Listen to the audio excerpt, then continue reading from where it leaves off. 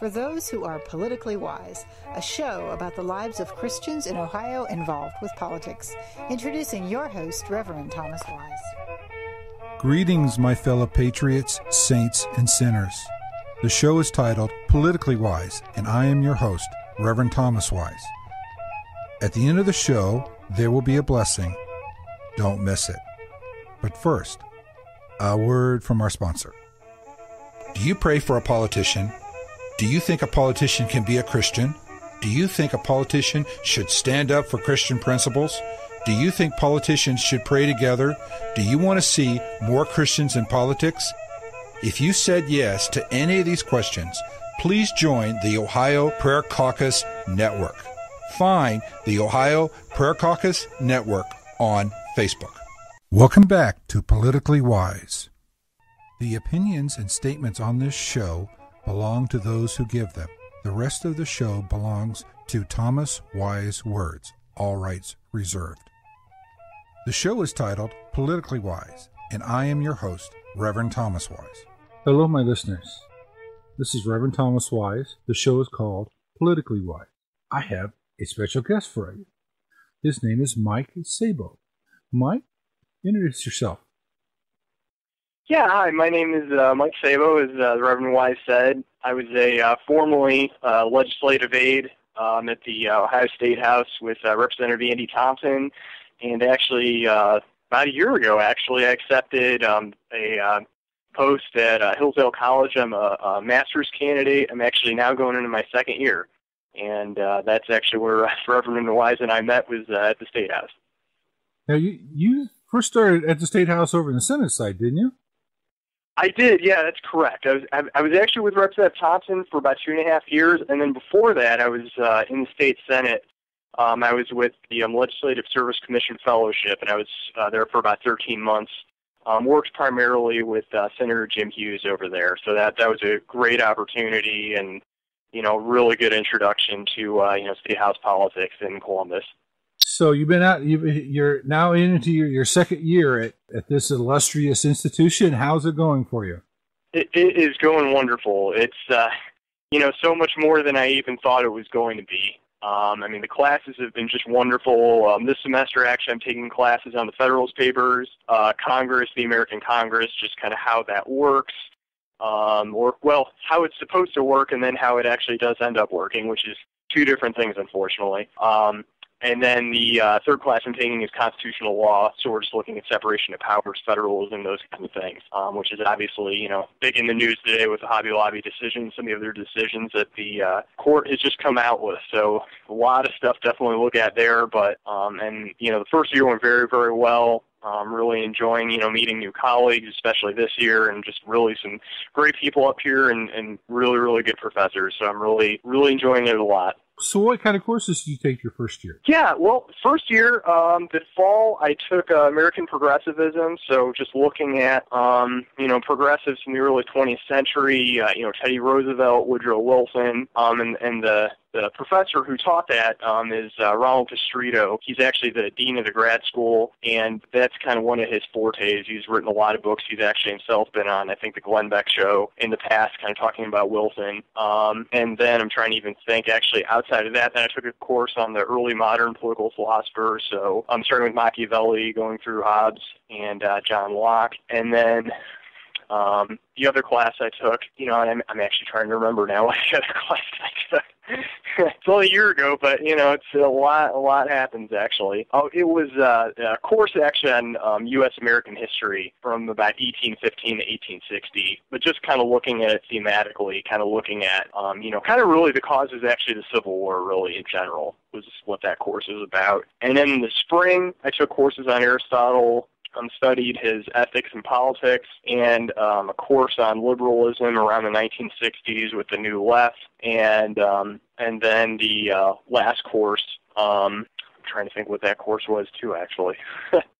For some reason, it's just not coming to my mind right now, but I'll definitely remember that, coming up. But it was, very, very good, 2 semesters though, very, very good start though. Hillsdale's a very conservative college, right? It is. That's correct. Yeah, and unfortunately, they do things that really other colleges should do. They teach the American founding, they teach the principles of the American founding, and they, teach that, well, just because those ideas were thought up, in 1776, that we still have access to those same ideas and principles now. And, unfortunately, that's kind of labeled, conservative teaching, but I mean, it used to be everybody used to teach that kind of thing. So it's unfortunate, but it's great what they do, and, they're a great resource, and obviously just looking at what's going on right now in our country, it is, obviously needed. And you look at just modern education today in general, and it's definitely they do a great service. That's for sure.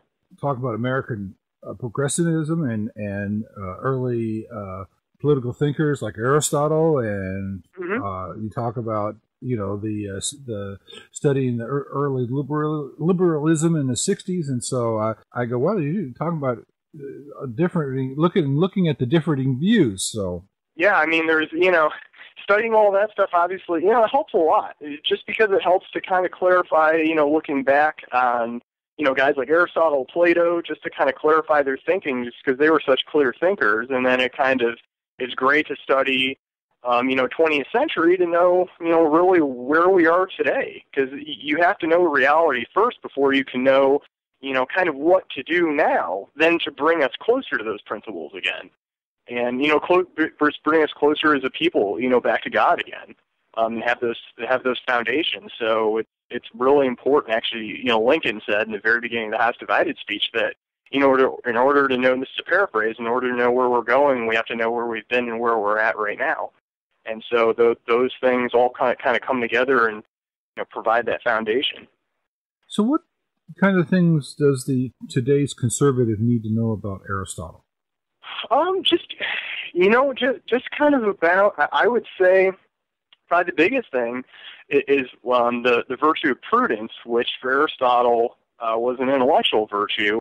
And that's the idea that, that there are things that are set, there are ends, as he calls them, that, that human life has to be based upon and has to be forwarded to, and those ends are good things. But we can't change them on our own. I mean, it's not up to a majority vote. It's things that were set in place. Obviously Aristotle was not a Christian. He, that came after him. But it's those things that God, set in place essentially, and that we have to use our reason that he imparted in us to try to get to those things and establish those good things in reality. And, it's obviously easier said than done. You look at, for instance, the American founders in slavery, and you see that, well, slavery was in this country, well before 1787, the Constitution. It was in this country for at least 200 years before that. And you have to see, okay, well, they knew it was an evil. All of them agreed it was a necessary evil at the time. But you have to look at different circumstances, and then how do you get that evil out as best you can? Because if they would have just gone ahead in 1787 and said, well, let's just throw slavery out right now, well, the South probably would not have joined, and they would have formed another country that would have pretty much been forever out of the control of the Union. And that would have been a problem. And this is, Lincoln's take on it. They basically set the country on the standard maxim of equality, and they knew that, hopefully in the future, that, slavery would finally wither away. Lincoln said actually they hoped to put slavery on the road to its ultimate extinction. So it's just that kind of thinking then that Aristotle, that, that idea of prudence, doing the right thing. But, it's harder than that because you have to look at the circumstances too. Mm-hmm. And I would say that, definitely the founders in slavery would, just that example, would just help us, to think about those things today and to realize, how complex some things are. You know what's right and what is wrong, but then given the circumstances, how you actually achieve that. What would be the example today of that principle of prudence? Oh, there are many. Just conservatives, just in general, how to deal with Obamacare. Do you roll it back all at once when hopefully in 2016 when hopefully Republicans do win the White House back? What do you do? And I would say even just looking back on how do you roll back the administrative state? People obviously view Medicare, Social Security, a lot of those things as absolute right. So any kind of infringement on that's going to be looked at a bad thing. So how does that happen? How do we, I guess, become reconstitutionalized as a people? I mean, that's the main question, and that takes, obviously having the right principles, but then also knowing within that, given the circumstances, given where people are, then how do you actually put those into effect? How do we actually achieve them, given reality? So I would say all the things Republicans are talking about, that takes a lot of prudence, definitely.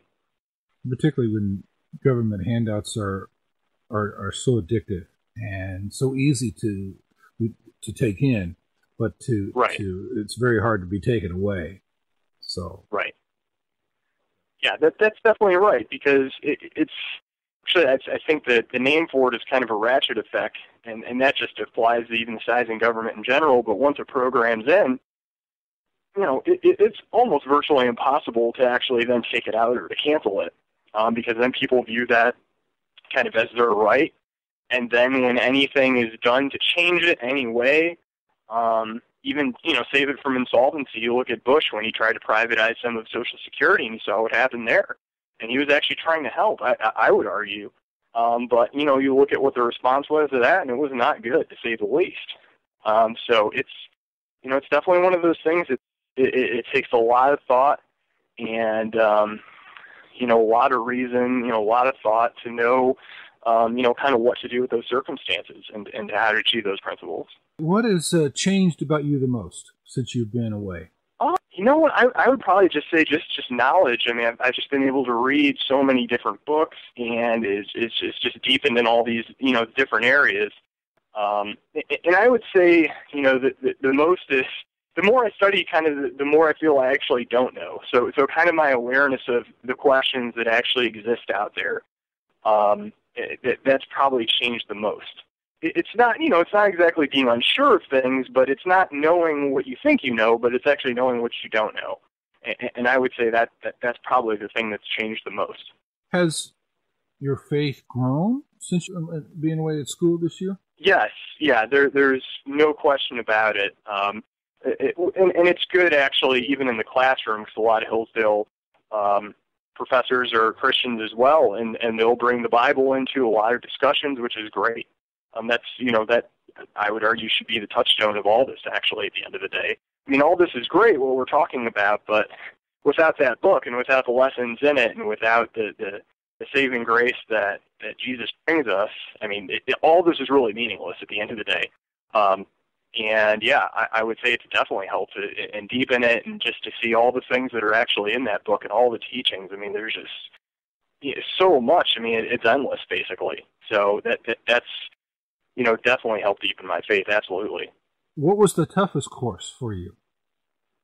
I would say, actually, it's funny, I just remember now that the second semester, it was actually the course on the late modern political philosophers, which was Rousseau, Hegel, Kant, and then Nietzsche. I would say that course was probably the toughest, just because I had not read any of those guys before, and some of their thought, especially Kant, he almost had to create a whole new language to even talk about what he was talking about, and his teachings and so forth. So I would say that course was probably the toughest. And then the professor in that course, Dr. Thomas West, he's just a brilliant guy and very demanding as well, and in a good way. And I think it helped. Was writing papers for him and just kind of being in class. And so both, the content and the teacher definitely made that, I think, the hardest course. But I probably learned the most, I think, in that course out of any of them. I have barely heard of thinkers. What type of things did they come up with? Sure. Well, I mean, it's kind of hard to categorize, but, just even with going with Rousseau, he kind of has a doctrine, almost actually kind of like evolution, where, man in an original state was kind of this happy, go-lucky, kind of carefree, and then as civilization moved along, that's kind of what corrupted man. And then it kind of just goes on from there. Hegel, actually, for instance, who a lot of the progressives were heavily indebted to, Woodrow Wilson especially, he came up with this idea called historicism, that thoughts and ideas and principles are essentially a product of their times. For instance, you look at the principles of 1776 and say, well, while that may have been true and good for that time, speaking of natural rights from our Creator, our reliance on the principles of nature and of nature's God, to get to those principles, that's not true any longer. Because as history moves forward, as it progresses, we need to move forward with it. And history, as Hegel saw, was actually kind of God working through and propelling us forward. So his ideas are very, very prevalent today. You'll hear this a lot, just about how, the living Constitution, for instance. I mean, that's definitely heavily indebted to what Hegel thought of. And then, Nietzsche is a philosopher who's, very, very radical, and actually supplied, I think, definitely some of the philosophical underpinnings to say, some of the rise of fascism, Nazism, etc. But, he has some interesting teachings as well that I think you probably have to take seriously as well. But, definitely a very, very radical guy. But it was great studying these people, just because it deepens my own thought, even if I don't agree with them on the surface, to just try to, ascend I guess the heights to try to meet these guys at their arguments and everything is just work in itself. So I think that definitely helps just anybody in thinking about these things, even if you disagree with them. You have to meet these guys at their arguments. We don't do that very well as conservatives, meet people at their arguments. Or at least I think that's something we should do better. Yeah, no, I completely agree. And I was actually just talking to somebody, for instance, you look at Mitt Romney in 2012, and if you just look, hear what he was saying, well, he was basically talking to, it was economics, first of all. I mean, the social issues, and unfortunately people like to separate those two things. I mean, those are both basically two sides of the same coin. But, he ran a campaign based on economics. You didn't hear anything about anything social. Family, abortion, etc. None of that. But even in his campaign, though, I mean, it was talk about, the entrepreneurs out there. Well, I mean, the majority of people just don't see themselves that way. They're not going to go out and start a small business. And frankly, just didn't listen to the people in general about what their actual concerns were. So, that's very, very true. I mean, we definitely need to listen to the people. And the people, obviously, they're very, very important, because that's where all the power is from in government. At the end of the day, is through the people. The people granted them, some use, not the natural rights that they held, but the exercise of those natural rights for the purposes that their natural rights would be more secure. And unfortunately, government's grown way beyond that today. But I'd say just getting back to Mitt Romney, Republicans, and just conservatives in general, I think it's something we can do a much, much better job at. Speaking of that election, did Romney lose, or did Obama just really beat the Republicans? I would say, just looking at it, I would say that Romney did lose. If you look at what he didn't talk about, because you'll hear this a lot, saying, well, we need to not talk about those social issues, those kind of make people mad, those independents and so forth. Well, Romney basically ran a campaign that was in line with what, the Karl Rove of the world are saying, and so forth, and he lost. He got the same percentage of the white vote as Ronald Reagan did in 1980, but he lost, I think, by about 4 million votes. And actually, a lot of those votes, 4 million votes, were actually a lot of evangelicals that stayed home, that just couldn't, in good conscience, vote for the guy. And if you look at even the difference between 2008 and 2012 for the turnout for the Democrats, it was down. It was down. So I think that's something that I think a better candidate who, not only knows the principles, which Romney, I don't think really showed that he could really intelligently talk about them. I mean, it always seemed like conservatism for him was just kind of a, foreign language, that they were trying to basically make him into something that he wasn't at the end of the day. He was more, say Nelson Rockefeller instead of this, next coming of Reagan, like he was trying to portray himself as. And I think that's something, in the lessons and everything from 2012, I really hope Republicans have figured that out, because obviously 2016 is coming up quickly. And, just everything going on in the world today, foreign, outside of the country and inside of the country, we definitely need somebody in there who, not only is just competent, but who actually knows the principles of the country and is actually carries out the office of the executive and does the things that a president's supposed to do under the Constitution. So I think that that's very, very important. So we will see coming up what happens. It's definitely going to get exciting now. Do you think it's the Republicans will take back the Senate? I think they probably will. I was actually just reading something about this executive order that's supposedly coming up where Obama basically it's a little more complicated than this, but at the end will basically amnesty about 5 million illegal immigrants. And they were kind of debating about whether that would happen before the election or after the election. But, if they were to happen that before the election, yeah, I think the Republicans could definitely take it. And, again, it all just comes down to, how these guys run. I know a lot of the polls in a lot of the states where it's, pretty much tied up. A lot of those are looking, at least decently good for Republicans. And, we have a lot of good candidates out there, too. Tom Cotton is one of them, I think. He's a representative right now. But yeah, I think the candidates are good, and I think there's definitely a chance, and especially with what Obama's been doing or not doing, I think there's a good opportunity to take advantage of that and to take back the Senate. So, do you see anybody you like on the Republican side for 2016?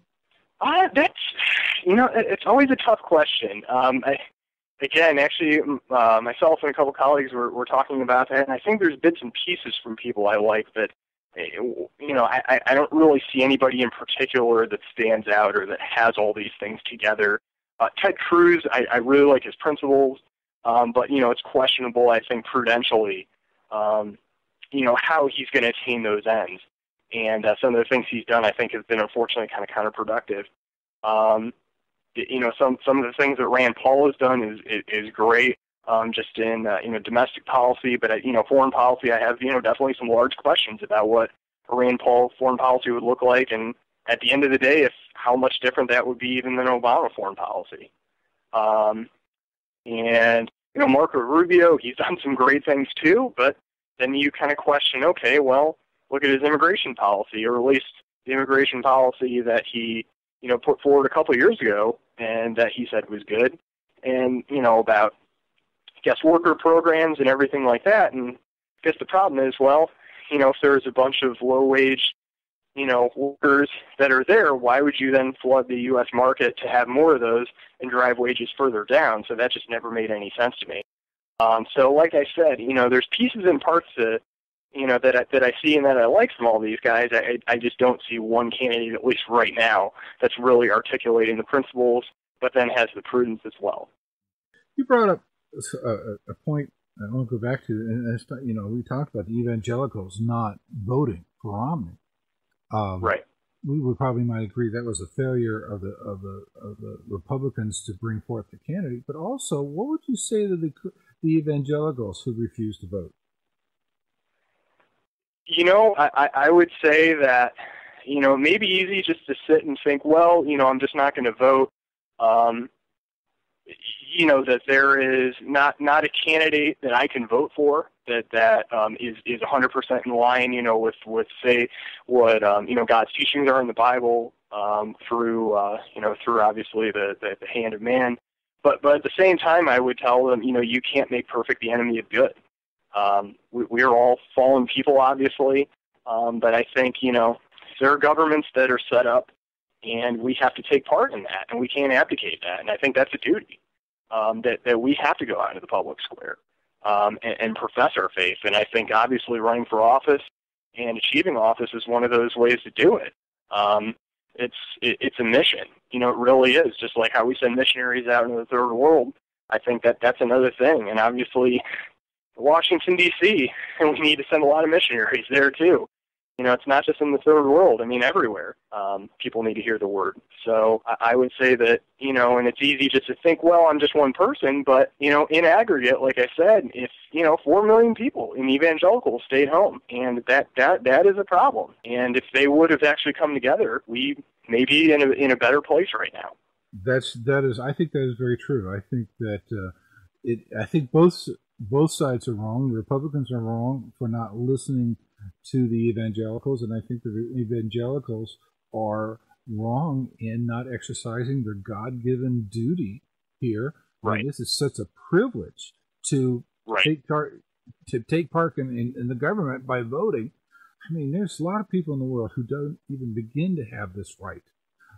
And so it's that thought that, I'm just going to fold my arms and stay home and not vote. Well, not even, and it's even worse than that. Half the population of the adult population who could vote are not even registered to vote in this country. Yes, I think that's about right. I think in general, I think Mitt Romney and Barack Obama, I think combined, probably got about, I would say, somewhere in between 110 million to 120 million. Well, guess what? The population of this country is 30 million. I would say, the percentage that can actually vote are, somewhere well above 200 million. So you're right. I mean, that unfortunately, it's like we're living in such a great country and we have such a great opportunity. You just have to take advantage of it. And, at the end of the day, I mean, it's not inevitable that the United States is just going to be always the way it is. It's up to the people at the end of the day, and it's up to their character and their virtue. And, whether or not they take God's word seriously or not, or follow him or not. And that's very, very important. It's a privilege, like you said. So I think we should all take it seriously. We've been talking for quite a few minutes now. Is there anything that you wanted to bring up in this interview that I have not thought to ask? Actually, I just kind of wanted to mention, to your listeners and to everybody just real fast, just, kind of following, the governor's race, obviously, in Ohio, which I've been still trying to keep up with, and that seems to be, pretty much over already. I see campaign aides and et cetera, going away from Fitzgerald's campaign. But also, too, just even about kind of the Common Core legislation to repeal it. In the state of Ohio, I know Representative Thompson and Representative Huffman have joined and are putting that legislation through. There's obviously some roadblocks. Unfortunately, there are some Republicans on the other side who see Common Core as a good thing and want to stop that. But I think that their efforts, need to be applauded, and that, people should definitely call in at the State House and urge their representatives and senators to be in favor of this repeal legislation. More and more states are doing it, and especially with just going on in education right now. We need to do this now before it gets entrenched. We obviously see through the administrative state, through these departments and everything, it's really hard to change things once something is in place.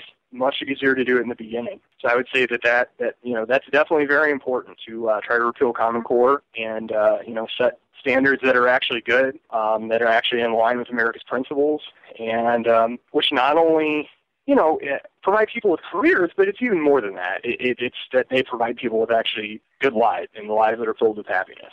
That's what we want for all of us. Thank you again, my friend, for this interview, this time again we spent.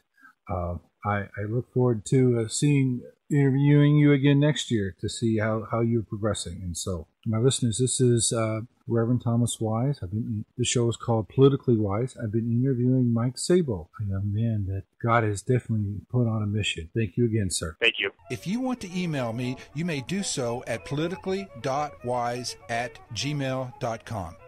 Please like us on our Facebook page, Politically Wise. If we ever forget that we're one nation under God, then we will be a nation gone under. Join us and publicly display this model. In God we trust. Go to InGodWeTrust.com today. Order your decal and display it proudly. Let's again write In God We Trust on our buildings, in our classrooms, to combat the anti-God dismantling of our nation. Say it and display it. In God We Trust. Go to InGodWeTrust.com.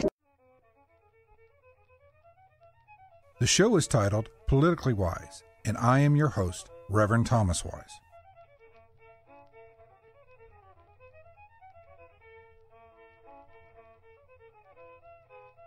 Thank you for listening today.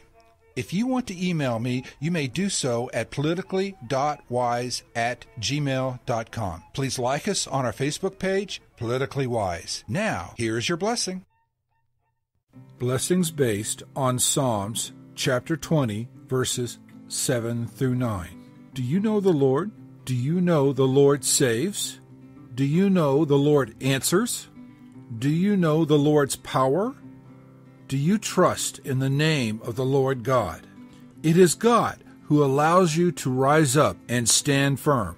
It is God who answers you when you call. It is God who is your blessing.